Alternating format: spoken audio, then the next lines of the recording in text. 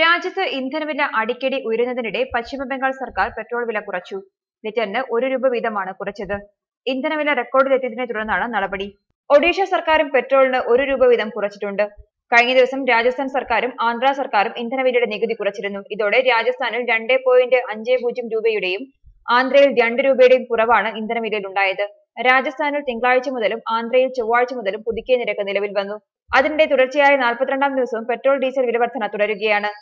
ഇന്ധനവില വർധനയുടെ പേരിൽ രാജ്യമെങ്ങും പ്രതിപക്ഷം ബന്ദ് നടത്തി. പ്രതിഷേധ ദിവസം പെട്രോളിന് 23 പൈസയും ഡീസലിന് 24 പൈസയും കൂടിയിരുന്നു. എന്നാൽ വീണ്ടും പെട്രോൾ വില വർധനയിൽ ഒരു മാറ്റവുമില്ലാതെ തുടരുകയാണ്.